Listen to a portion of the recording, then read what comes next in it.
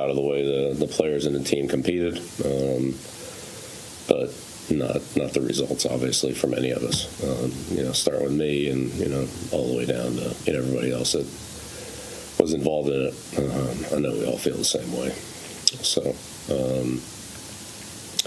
I'm under contract, do what I always do, which is, every day I come in, work as hard as I can to help the team in whatever way I can. So that's what I'm going to continue to do. All right, welcome into our Arbella Early Edition. I'm Trenni Casey. I'm under contract. I believe Tom Giles is also under contract. So is Tommy Curran and Phil Perry, our Patriots insider. Guys, an interesting season-ending press conference from one Bill Belichick. The one thing everyone is holding on to is the fact that he said, I'm under contract. That seems to be the big line, the big takeaway. What are you taking away from one line from today? Well, that would be the biggest one to me because it was in his opening statement. It's not like anyone asked him. So he voluntarily let you know that he's under contract, which to me kind of means like I'm digging in, I'm here, and, like get ready, strap in, here we go. Yeah, to me, that's the crux of it. He acknowledged it a little bit, I think, in yesterday's postgame, especially when he was asked about Bailey Zappi and next year, insinuating that I don't even know if I'm going to be here making that decision.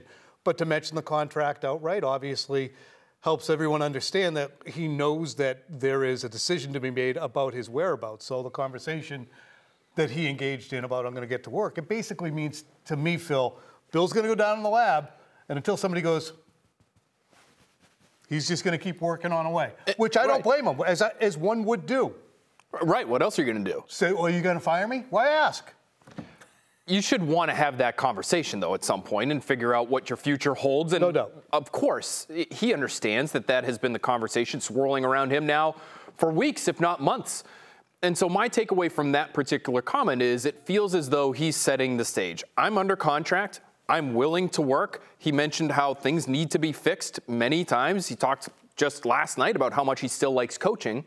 So I put all those things together, and the I'm under contract indicates to me, if we end up parting ways here, I'm letting you know right now with the cameras rolling that it was their call, not mine. Yeah, that's how I interpreted it. To me, it was I don't want to say a shot across the bow, but like a warning sign, like, hey, if you don't want me here anymore, that's fine. But just know that I'm not going to go quietly. This is not going to be an elegant solution. If you don't want me here anymore and you want to part with a 6-time Super Bowl winning head coach and you think that the time has come, people are going to know that you're firing me, not that there was any ambiguity. We're not going to find any wording or anything that's going to make it seem like it was a mutual parting of ways. But did the tenor sound did it sound at least a little bit different? Did it almost sound like Bill was, I don't want to say, coming hat in hand to the podium, but just, no, yeah. It just felt a little bit different than it has certainly earlier this offseason. And I do think that he can be dismissed without it being messy. I think if the Krafts craft a beautiful testimonial to all the things that he's done and say we're heading in a different direction, it doesn't have to be messy. And Bill doesn't have to be rancorous. And it doesn't have to be, if an elegant solution or a way of parting it isn't reached, then it doesn't have to be horrible. People I talked to who are in the building today said it's kind of smooth right now.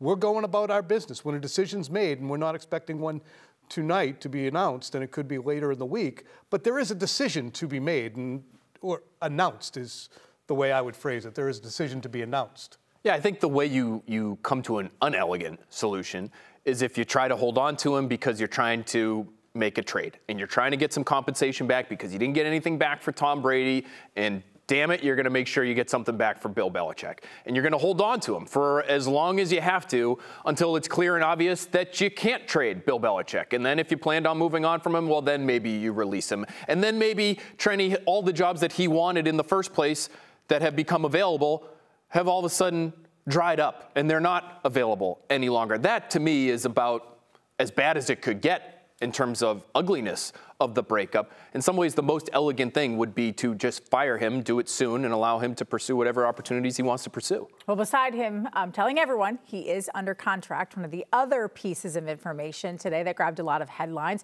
was when Belichick was asked this morning about staying on as head coach, but relinquishing his personnel duties in order to do so.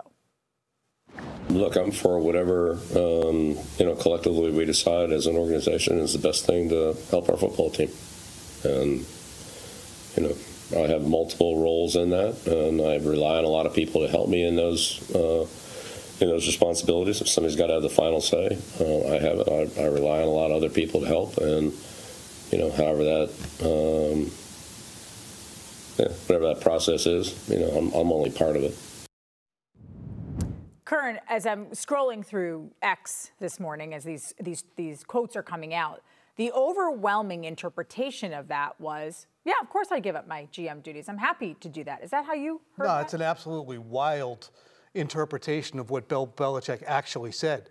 I'm open, despite him saying it in such a pleasant manner, what he said was, I'm open to listening to what we can decide collectively is acceptable to me to help our football team. Again, as Phil just pointing out he is part of that. And then also spreading around the responsibility as if he's just a cog in the machine. Look, do you think that Bill Belichick is going to sit there and if they say you're going to not be able to do this, this, and this, Bill's just going to not? No, Bill, when he says collectively decide, he's going to have input in that decision. And there's going to be things that he would not even consider doing, I'm sure.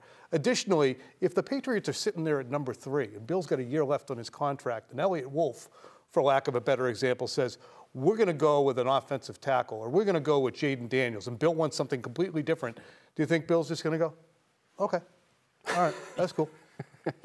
No, it's not realistic. It's not conceivable that would be a functional relationship with whoever is maybe, quote unquote, above Bill Belichick in that instance. But I will say the way he answered it, Tom, because what he could have said was, I'm not going to engage in a lot of hypotheticals here, okay? Sure.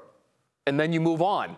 And then that's really not answering the question. Everybody assumes, well, he's going to want personnel power wherever he goes. But he did leave open the door. If you look really amenable today in front of that camera at that time, it at least gives the outward appearance that Bill's pretty agreeable here. Are they being unreasonable with him? And whether or not he actually feels that, if that's just a message, maybe that's just a message to the Krafts, or it's a message to his future team. Hey, I'm open to conversation here. I got some wiggle room in whatever I want in my next contract. Whether he actually believes it or not, it's still, in my opinion, not realistic. There's not a general manager on the planet right now who wouldn't look at Bill Belichick and say, okay, Bill, whatever you want. Well, and I don't know about you, Giles, but like what caught Curran's ear also caught my ear, which was how at the end he also said, oh, well, this has been collaborative. And I'm paraphrasing here. Basically, this has been collaborative for a while. There's a lot of people involved in decision making. To me, that's almost a message of, hey, this mess, it's not just my fault.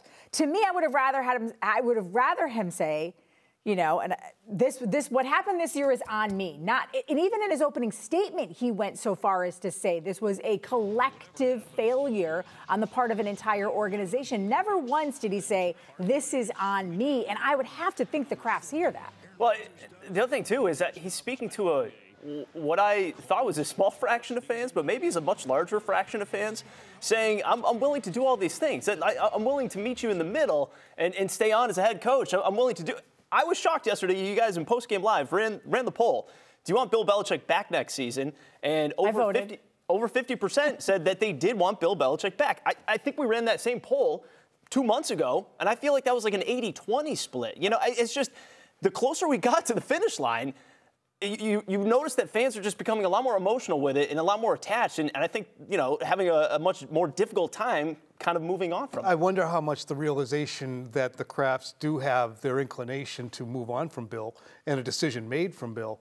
Had that news been the Krafts are going to stick by Bill Belichick and there will be no parting of the ways, I think that number would be flipped. Whatever you're getting, you want the other thing.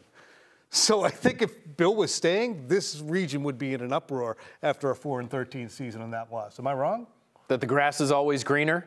That whatever you heard first. Yes. I think a poll like that one probably is indicative of a vocal minority, as is social media, generally speaking, right? We all overreact to what we see on Twitter when it comes to fans and the like interacting with us. But in all reality, they are speaking for a much smaller percentage of what's actually out there in terms of consumers. I would agree with that. I just feel like as we got to the end You're of right. the season, The sentimentality's kicking in. The nostalgia's kicking in. It definitely did. I mean, I think we can all admit it was kind of hard to watch yesterday. Like, even though I think we all agree from a business perspective and a franchise perspective, it is time for them to move on. It was, I mean, listen, I shouldn't feel sorry for Bill Belichick. Oh, it's hard. You know he's sick and he's standing there with a parka full of snow. He literally doesn't feel well physically or mentally. And you see someone who took a franchise and took them to the pinnacle of everything. And to have it fall apart and end in that manner against the Jets, like, it made me kind of sad. It made me a little sad for him. Does it make Robert Kraft sad to the point that he wants to bring him back? Well, I hope not. Like, I hope you can separate and understand that if you're a business person, okay, this emotion is separate from the right decision, right? And that's what Robert Kraft said at the owners' meetings in, adding to the testimonial of how great Bill has been. In the end, it's a business, and we're in a transition phase, and we need to contend for the playoffs. There is absolutely no way you can divorce yourself, even if you loathe Bill Belichick, which I certainly do not, and have had many great conversations with him at press conferences and privately. There is no way that you can divorce your feeling of, wow, it's going to be strange and suck to see him gone. I had a lot of good days courtesy of him, and I've never seen anybody like him. So you're going to miss that. Even if some people think he's a rock in their shoe, you're going to miss that rock in your shoe when it's gone. And fans, I'm sure, feel the same way. And so there are a lot of people out there who are, can they just make it work? Can they just figure out a way right now? But if you're making the business decision, you're being cold about it. If you're being the way, honestly, Bill Belichick would be about a decision like this one, you're probably going the other way. When do they have to make a decision? Like, when does delaying a decision start to hurt the franchise? I think they start to look as if they got cold feet by Thursday. I said to Phil Thursday at 4. They don't have something by Thursday at 4. That's a long time. Yeah, I just think today. Well, it's interesting you say that because I feel like that's quick. Today's the meeting.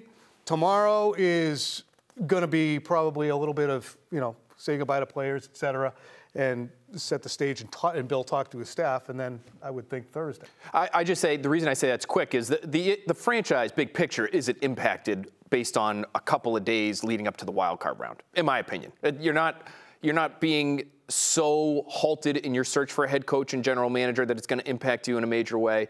Once you get to the Senior Bowl or something, like, yes, that's in 2 or 3 weeks, then yes, I think that's too long.